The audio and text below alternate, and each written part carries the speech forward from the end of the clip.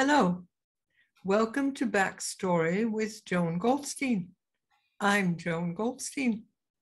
My guest today is an amazingly intelligent and interesting young man. His name is Robbie Ball, and he's actually from California, but at the moment he is a graduate student in New York City. He is with the City University of New York, CUNY. And his work in psychology is very, very unusual and very, very interesting. And he's going to tell us about it because he's not studying people, but he's studying animals. And tell us about it, Robbie. What is it what are you looking at and what is it you're trying to understand? Thank you very much for that very nice introduction, Joan. So I'm a PhD student at the CUNY Graduate Center, and I study cognitive and comparative psychology, specifically in elephants. In a lab to which I'm a graduate student, comparative cognition for conservation, where we study multiple animals but focus on elephants, specifically Asian elephants in Thailand, and we're curious about how their cognition is fundamentally different than a more typical human approach because they're very evolutionarily distant from us, as we can see from them looking fairly different than us. Um, but yet we still consider them very intelligent animals. And so we're curious how their cognition, how the functions in their mind that translate into their interaction with the world um, operate on a very different level than us. And applying that, we're interested in how that information actually applies to issues of endangerment and conservation with Asian elephants, very much so endangered. We want to identify means of their sensory perception and interaction with their environment and how we can use that information to design better solutions that result in fewer deaths of elephants, frankly. Yeah. So, Anthropogenically involved deaths, that would be. yes, and this is observational. You're not giving them surveys to fill out, are you? Well, if they want to fill out a survey. No. So the research I do is part of my advisor, Dr. Josh Plotnick, who kind of started a lot of cognitive research with elephants, and a good amount of it was actually experimental. We talk about experimental psychology studies with elephants that might seem a bit confusing, a bit daunting, because how do you test an animal that large? But there are some amazing ways to end up doing that, and a lot of his work um, looked at various sensory and social aspects. So now we're a little bit more interested in observing wild elephants and seeing how they might interact with their environment. But originally, we test, or I didn't test. My advisor tested captive elephants, and that was more easy to do an experimental task with. But with wild elephants, you would imagine there'd have to be a little more observational involved. Hmm. And aren't you yourself going to do some of that observation pretty soon? Yes, that's correct. So I just finished my second year of my PhD, and I should have at this point ideally been to Thailand where we study the elephants, but of course there's been a pandemic which has made international travel very difficult, if not impossible. And so now that things are getting easier, we're going this summer, my lab with some other grad students and my advisor, and we're going there and starting to get our feet wet with some research. Hmm. So what would that involve? I mean, how do you observe wild elephants? So that's a good question, and to be honest, I'm not sure if I'm the best to answer that because I still haven't been there actually. A lot of what I've done here in New York has been looking at and trying to identify various behaviors of elephants, kind of social affiliations or individual behavior in these wild elephants. And what you do to obtain that data, typically you either have towers and sanctuaries where you can record video, or have you might have like camera traps, what we call, tied to trees, and you can get data that way. But I can't speak too much honestly about what it's like to be there when I haven't been there, unfortunately. You know, today when I took my walk outside along this wonderful path, there Mhm. was a person, a woman who I occasionally bump into who walks her dog. And we walked together for a while, and I was telling her about us being able to meet and tape on the show today. And she says that she has read or heard that elephants are very, very interesting societies, that Mhm. they give first preference to the oldest elephant when they're giving out food, or is it the youngest elephant? Well, I that makes a lot of sense to prioritize the priority is the old. The matriarch is a very important part of elephant social society, or however you want to describe it. Typically in an elephant social group, the the young males, the bulls, they grow up and they typically go outside of the group. But the herd, whatever, the herd is typically composed of females all the way up to the matriarch and young bulls. And so the matriarch does have what we understand power among the group, you could say. And what's interesting specifically about the elephant social groups is that they have what we call a fission fusion society. So what that means is you have members who are going in and out of the group, and that's something we have too. That's something that chimpanzees have too, where you have friends who you're closer with or you're less close with, so you kind of go in and out and you man your group, and that's very different than an animal that might have a static herd. You might have a group of deer that all stay together in one group and they move as a group. Elephants are different in that they go in between different groups. Mm-hmm. And there's a certain ranking in terms of who gets the food or who gets other types of attention. Is that true? I haven't done too much research in that regard, actually, but I am familiar with that. I believe so, yes. Mm-hmm. So there's how does the message come across? Oh, what was the other thing she told me? That they have been observed to grieve when one of them dies. Have you heard about that? Yes, yeah, I'm familiar with that. So that's actually common among several different species of animals, but definitely been observed with elephants. They have mourning periods and observe the deaths of members of their group. Yes. So in other words, we're not the only ones out there.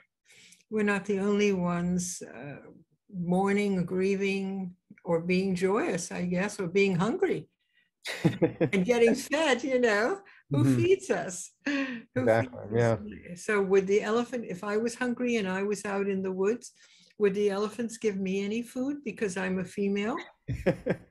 That's an interesting question. I wouldn't recommend it. I wouldn't recommend any human go out and try to live with the elephants or really any wild animal. That's actually something that we're really passionate about communicating is, wild animals are wild. They're not meant to, they're not likely going to be friendly with humans, and often some severe accidents can happen with humans who think otherwise. And I would not recommend, especially with an elephant, getting too close because they'll perceive you as a stranger, and uh, they might pick up that you're a female, but that's not necessarily gonna, make them friendly to you, because if you're a stranger and they don't know if you're safe or not, and you're getting up in their proximity and touching them, they might think, "Hey, who is this? I'm not comfortable with this," and bad things could happen because they're much stronger than us.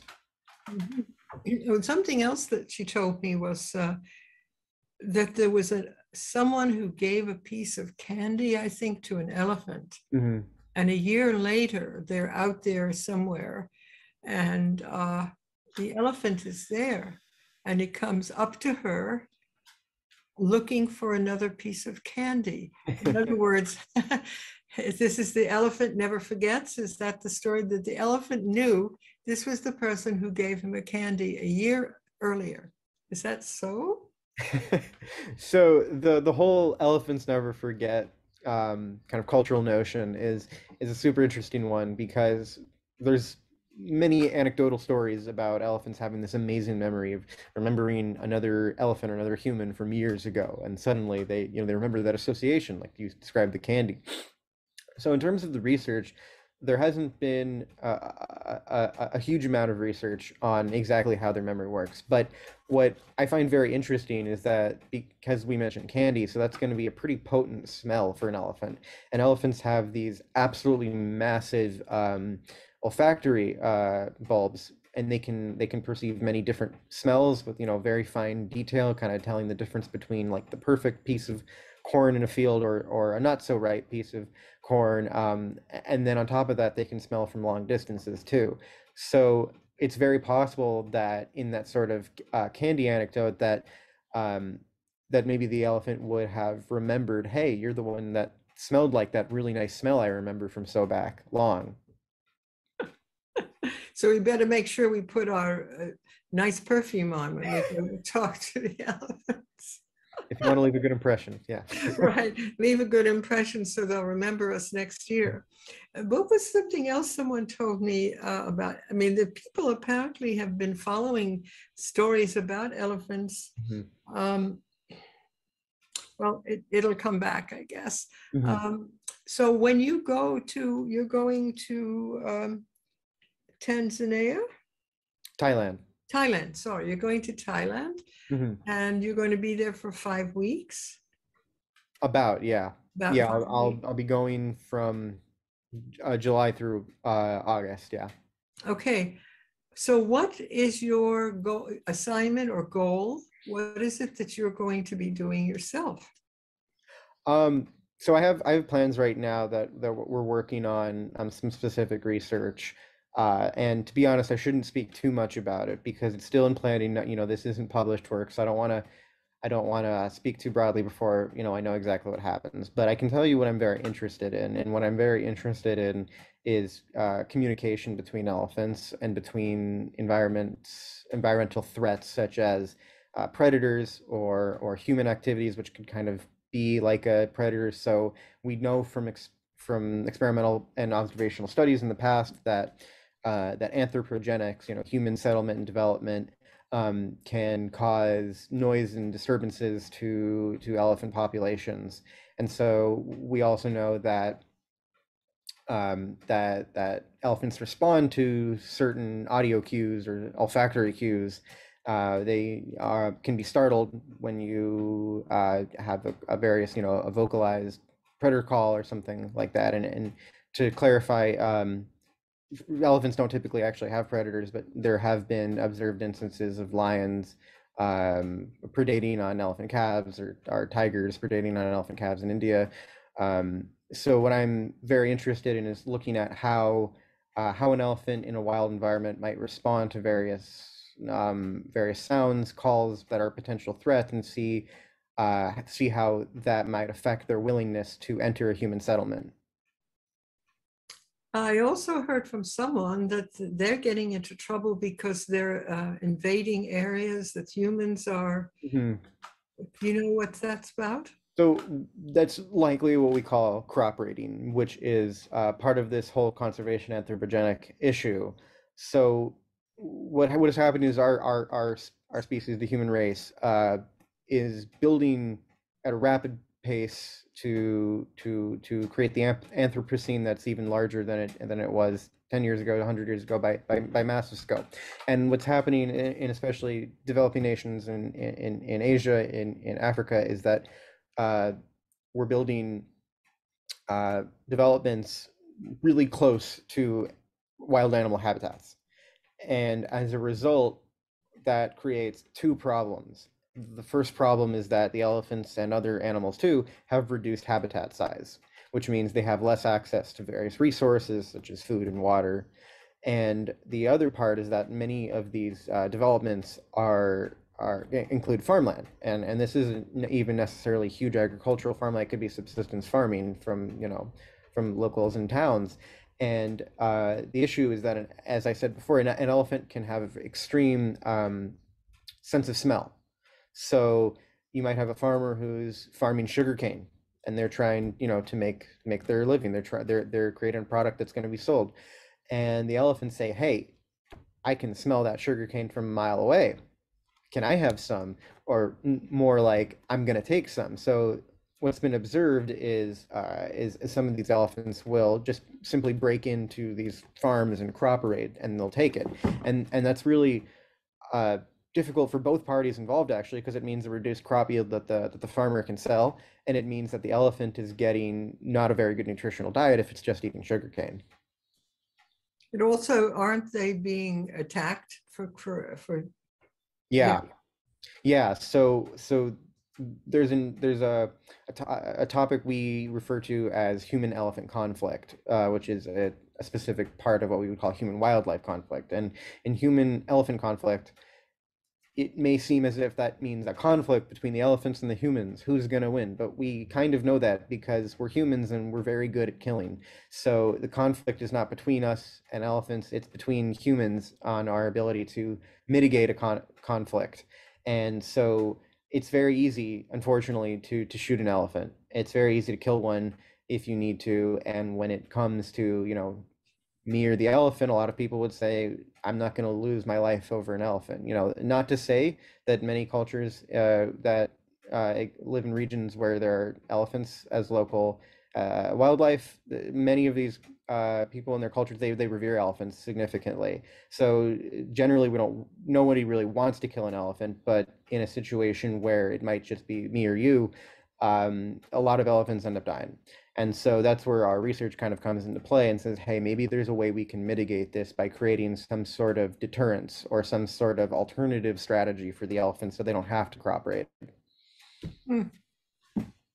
There we go. Saving the elephants.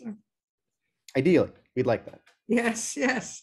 You said that with a smile. Yeah. Well, Robbie, we know each other for the first time. We met each other for the first time quite recently.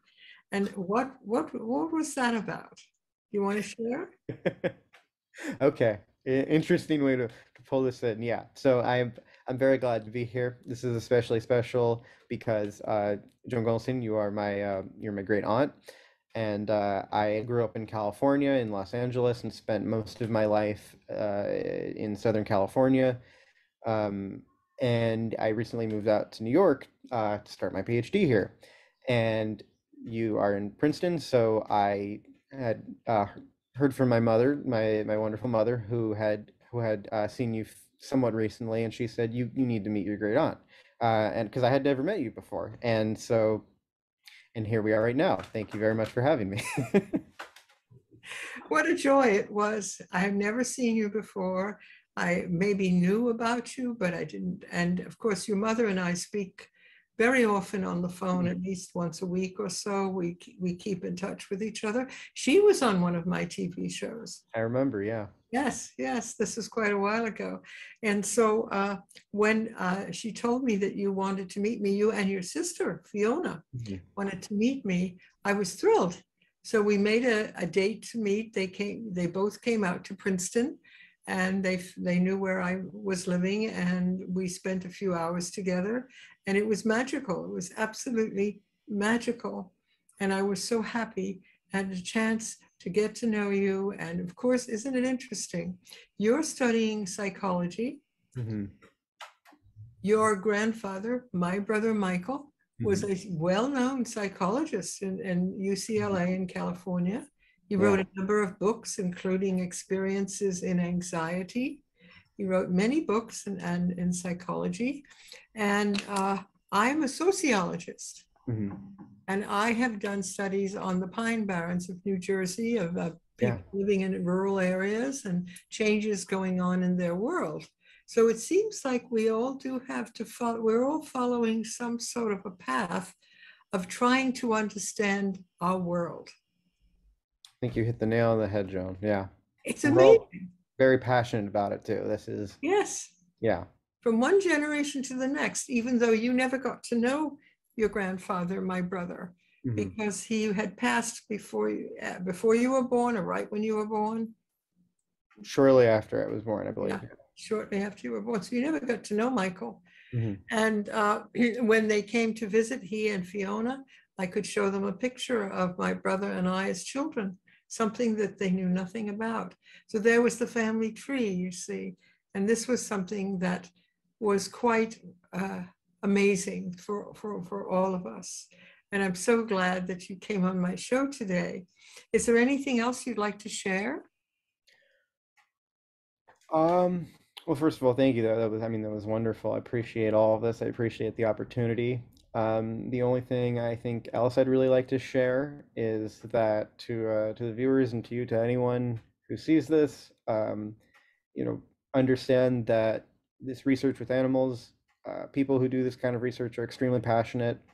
And when we talk about testing animals, experiments with animals, at least what I do, what I can speak of, what I know of, these are not invasive, these are not traumatizing, these are not harmful experiments. Many people who study animals are very passionate about their conservation, about learning about them, about appreciating them.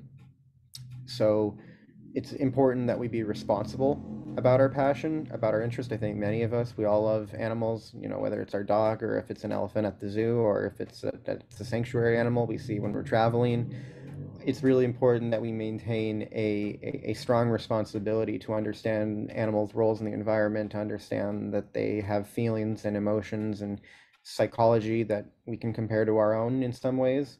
So we need to remember that animals are important, and they're not people, but they're important living organisms that we need to respect their ways of life. Wonderful, wonderful. Yes. Maybe that'll help us to be more respectful of other humans. I think we could all stand to be a bit more friendlier these days, yeah. Yes. Okay. Cooperation. One other thing we have in common, Robbie. What did you discover about me that was connected to what you were doing? Yeah.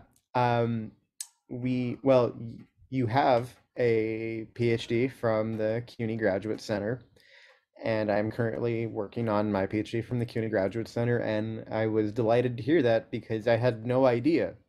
I was going out to New York, where I have a family history from, but didn't have a lot of personal experience. I wasn't familiar with the school systems here, but I was really deeply interested in CUNY and their access and reach to underprivileged students and underrepresented students who CUNY welcomes and wants to support. And so I'm very, very glad to share this title I'm working on that I will hopefully ideally get in a couple of years that we will share. Yes, it is wonderful.